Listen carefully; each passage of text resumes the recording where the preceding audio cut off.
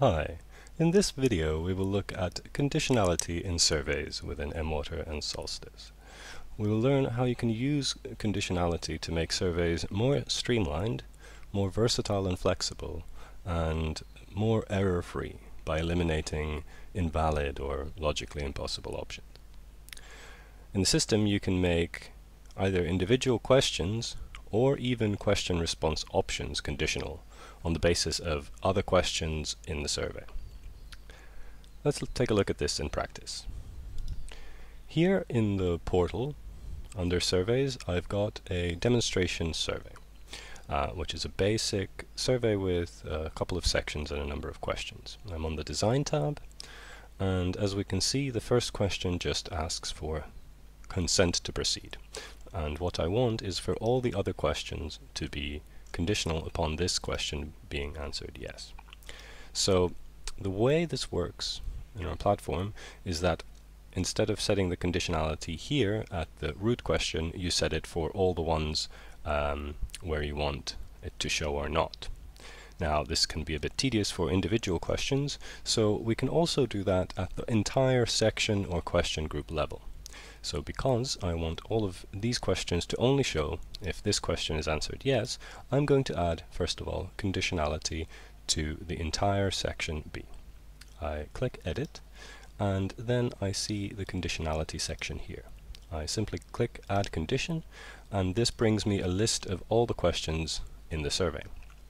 I select the one I'm interested in, and then I select the right logical operator. It can be whether the question was answered at all or not answered, whether it is or isn't one specific response, or whether it is or isn't one of many responses. Now we're only interested in the question being answered yes for these to show, therefore I select is and then yes. We see the conditionality logic now appear above the section where it applies, and we can easily check how this works in practice by going to the Preview tab. Here we see what the enumerator will see in going through the survey, and as you can see, only the first section is now visible. If I answer this question with a no, then this is it for the survey. However, if I answer with yes, all the other questions in this section will show up. So that's a very powerful way of beginning with conditionality. I'll jump back to the Design tab now, and let's look at section B. Here we have a simple section where one survey is covering two countries, Ethiopia and Tanzania. We have two numerical questions, each dependent on the right question and the right country being selected. So I only want to show the Ethiopia sales question if Ethiopia has been selected, and similarly for Tanzania, I will only want to show this question if Tanzania is selected. So let's add this question level conditionality now. I will go to the Ethiopia sales question, edit it, and after the validation section I see conditions. I add the condition of the right question, which country is the survey for. Again, I'm only interested in being answered Ethiopia. So sales in Ethiopia only if the country is for survey is for Ethiopia. Same thing for Tanzania. I add a condition, which country this survey is for is Tanzania. There we have it. Let's test this in the preview mode.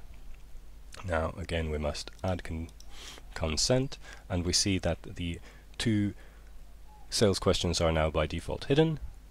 If I select Ethiopia, I see the Ethiopia sales question. If I select Tanzania, I see the Tanzania sales question. Let's go back to design and add some conditionality at the question response level. Here we have a multi-select question of the three different types of products that can be sold in our example. But let's say that in Ethiopia only the first two options are even on the market, and it's only in Tanzania where the Sato footstools are also being sold. Therefore, there is no point in showing the third option if Ethiopia has been selected, because that can only lead to spurious data, according to our example. So we can go into the question itself, and here we see that there are conditions possible on individual question choices.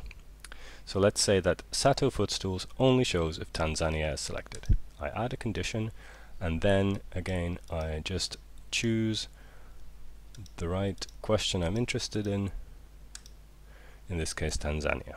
And now we will see, again from the preview tab, that if I select Ethiopia, I only see these two options, but if I select Tanzania, I get the extra option as well. So this helps me sanitize the data and prevent spurious data from being entered in the first place. You can do this for as many questions as you like in the survey. Now, finally, we have this question about cause of low sales. So in case sales doesn't match some arbitrary number, then let's assume that the creator of this survey wants to guess at the cause of it. Here we can use advanced conditionality to say whether, if either of these questions has a value less than 50, then this question should show. Because we are using conditions from two questions where either of them is enough, I will use an advanced condition. And advanced conditions can become very, very complex, and you can dive deeper into this.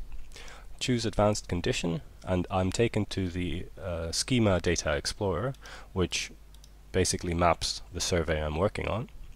And I will choose sales in Ethiopia. I want it to be the condition to say if it's less than 50, so I change the is operator to is less than, and then I enter the value I'm interested in, is less than 50. Now if I hover over this completed condition, I see some logical operators I can choose from, in this case or, and because either of these is enough to trigger it, sales in Tanzania is less than 50. So if either of these questions has a response, and the response is less than 50, then this question, what was the cause for low sales, will show up. Let's take a look at this in practice.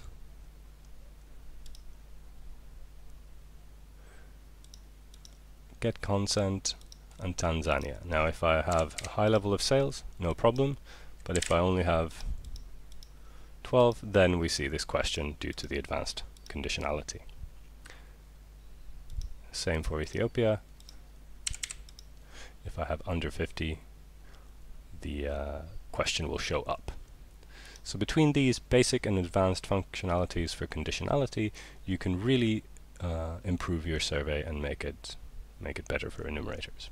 So to recap, to use conditionality in mWater and Solstice, you do that at the survey level. You can use it to make surveys more streamlined by hiding options that aren't relevant in a given context. You can make it versatile. In our example, we created one survey for 2 countries, and you can eliminate errors, in this case by not allowing one of the Sato sales options to even be shown for a country where it's not actually for sale, in our example. You can add conditions at the question level or at the question section level, as we saw, or you can go even deeper and add those conditions at the individual question response options. Hopefully this has been useful. If you have any comments, suggestions or questions, feel free to get in touch. Thank you.